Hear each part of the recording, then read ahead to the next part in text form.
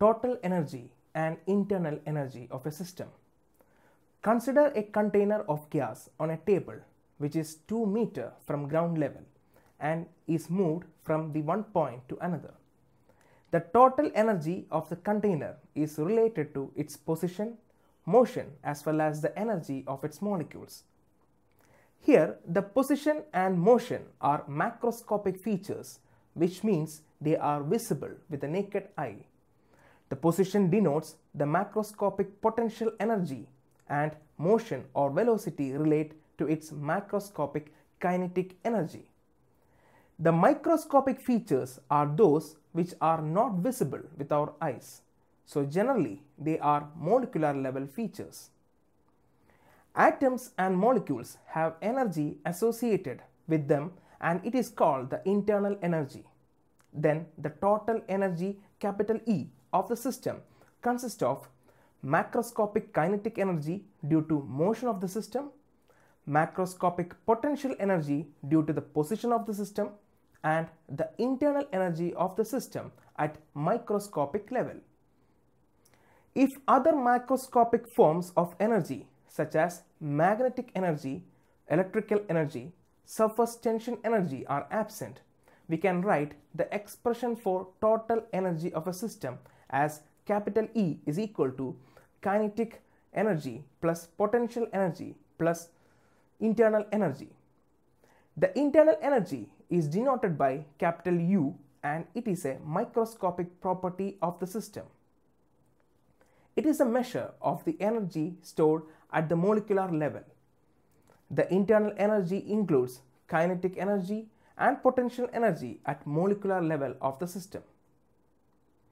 The internal energy includes the translational kinetic energy of molecules, rotational kinetic energy of molecules, vibrational kinetic energy of molecules, energy due to electron spin, chemical energy, nuclear energy, potential energy due to intermolecular attraction, etc.